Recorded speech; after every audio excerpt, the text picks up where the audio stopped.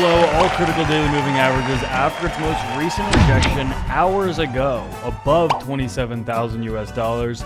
Moon boys worldwide cower in fear of a dumpulation all the way down here to the depths of Dumpy Town. But is this actually really scary, or is it actually not even that scary at all? Right now, the price of Bitcoin is below, very much so, 30,000 US dollars, and actually right in between 30 and 20 at 25,000 US dollars. Now, are we heading down to the target that I've been looking for the past few weeks, around 23,000 US dollars? Or in fact, will this dump end here? Huge question here. So there's a few things that have developed over the past couple of days. Specifically, I want to talk about this. So we did get the delay of a lot of the ETFs, but an approval of a spot Bitcoin ETF is inevitable, according to the former SEC chair, replaced by Gary G himself. He now has the job that Jay Clayton had. Just saying an ETF is inevitable. Grayscale CEO Michael Sonnenschein as well, talking about the ETF after their most recent win against the SEC about converting Grayscale's BTC trust into a Bitcoin spot ETF. But with this being said, we have Bloomberg ETF analysts. This is kind of funny, I think. Eric Balchunas and James Seyfarth saying that the likelihood of a Bitcoin spot ETF is about 75% for this year and nearly 100% for next year. So first of all, I don't know where they're getting those numbers. I educate myself on this space every day, and I try to get information and everything. Where are these numbers coming from? I'm just kind of curious. Is it kind of just every time the SEC loses a lawsuit, do they increase the chance by 25%? It's kind of what it seems like.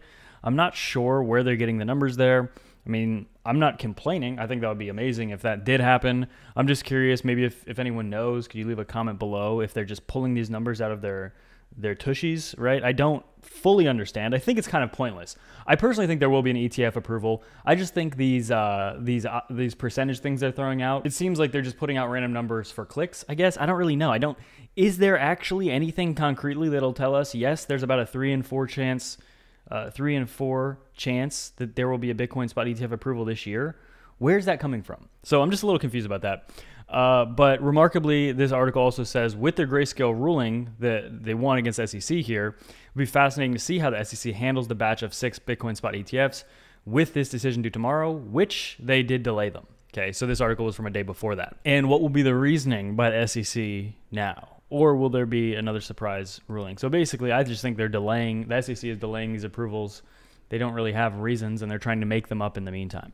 And I want to look at Bitcoin's charts, but also let's start off with Crypto Noob on Twitter talking about this. And this is just a very clear, simple explanation of where most people believe we are in this cycle based on basically the hardest evidence we have of these cycles, the Bitcoin halvings, and it's just literally the time in between those halvings. If we look back roughly the same amount of time before each halving, Bitcoin has done something similar, which is why I am not very, 1, concerned, 2, excited. I'm neither. I'm not really concerned or excited for the next month because overall I think the next month is going to be pretty boring. And the next couple of months, very likely, again, I continue to reiterate, could be pretty boring. We have 4 more months of this year. Just started September, October, November, December. It's 4 months. And then we have January, February, March, and then the end of April is currently when the next halving is estimated to be. So that's 8 entire months leading up to the halving. And we do see price in a very good position at the time of the halving, and especially immediately after the halving. And you can see this giant yellow line. Look what happened after each halving immediately. Basically, hope your bags are packed by the halving because it's absolute pumpy time. So basically, if you would sum this up the most simplistic way, you have about 8 months left for potentially getting on the train of writing this Bitcoin halving, which also lines up with it probably at least one Bitcoin spot ETF approval, if not in the next 4 months, which these guys are saying from Bloomberg, there's a 75% chance of. Again, I don't know how much I believe that. But in the year 2024, basically they're saying 100% chance of an approval. then, I mean, even without a spot ETF, I believe Bitcoin will pump pretty big, and altcoins as well. But I also think, you know, if we get that Bitcoin spot ETF, $200,000 per Bitcoin, easy. Without a Bitcoin spot ETF, I don't have a target necessarily even in 6 digits, right? I still think it'll go above all-time highs in the next halving, but for us to really push high above 100K, I think that the Bitcoin spot ETF is pretty necessary, simply because how much capital is required to get Bitcoin above 6 digits. A Bitcoin spot ETF would make that so realistic. And not having one, it's still realistic, but it's not guaranteed, which I think a Bitcoin spot ETF approval guarantees a 6-digit Bitcoin. So with that being said, Bitcoin's daily chart, let's look at a few things. So we have the SPX down a little bit today. It's still above very good key moving averages though on the daily chart. And the DXY is having a little bit of a continued climb up. Could be a dead cat bounce here. Still not even above the highs that we set even Friday last week. So nothing super impressive there, but it's still going up a little bit. Specifically, Bitcoin is still not in a good position on the daily chart. The most recent pump we had because of the grayscale win against the SEC a couple of days ago did put us back to these moving averages. But as I pointed out in my last video, we just got a bearish cross. The 21 going below the 200-day moving average right here, which we have not had since 2021. Okay, I pointed that out in my last video. We haven't had that since December of 2021. Now, I'm not saying I don't think we're going to drop another 70% like we did last time we got this cross, but I do think it's very likely we're still going to see a little downside over the next couple of weeks. It's very possible. If anything changes on a daily time frame because of some fundamental news or anything, that could change this. But overall, momentum for Bitcoin is still down. And it's mostly sideways, though. Let's be honest. It's mostly sideways. And as well, with that being said, Bitcoin's weekly chart is the only place we can actually find support. Daily chart, it's below all the key moving averages. On Bitcoin's weekly chart, however, we're below the 200 week moving average, but the 50-week moving average sits right down here at about 24,000 US dollars.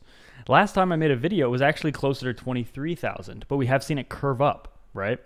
So that support is right down there, exactly kind of where this massive support was that or resistance was that we are flipping now, I believe, into support right here around 24 to 25,000 US dollars. I look at this as a massive level of support. And if we pull out the VPVR, the volume really starts to pick back up around the mid 24,000s. And it just gets ginormous at 20K, obviously. But right now, there's not a lot of volume where we're at. So price sliding down a little bit, I think, is perfectly realistic and normal, not bad either. So with that being said, yeah, weekly chart is basically the place to look for Bitcoin to find any support. If we just look through in a couple more charts, again, we're testing really key macro supports here. But as I said, 23,000, this is 23.5 right now on this indicator. 23.5 is what it's showing. You see this massive level of hopefully, again, I think it's going to be very strong support. You know, I want to see Bitcoin honestly come down here. Come down to 23,000, maybe a little below, and see how it respects these price levels, because I think it will respect these price levels. Again, if we look on Bitcoin's daily chart, you see after we broke this uptrend, pretty much the middle of August 16th or so, this next level of support is where we're trying to hold. And we're so far like pretty decently above it. Like we haven't even fully tested it yet. So that's why I still also believe there's plenty of room for us to go down, because we haven't really even tested this yet. We've stayed above it.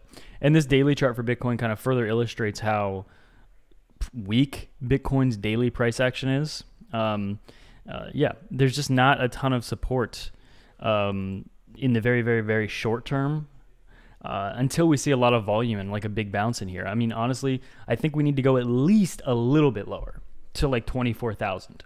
At least. As I said, I think we could go even a little bit below 23, but I don't think this dump is going to be over until we see at least 24,000 US dollars. And take advantage of massive sign up and deposit bonuses if you're interested in trading. Sign up with Femex below in my description. It takes 30 seconds and you can earn free XPT for trading anything with both my links, Femex and BitGet.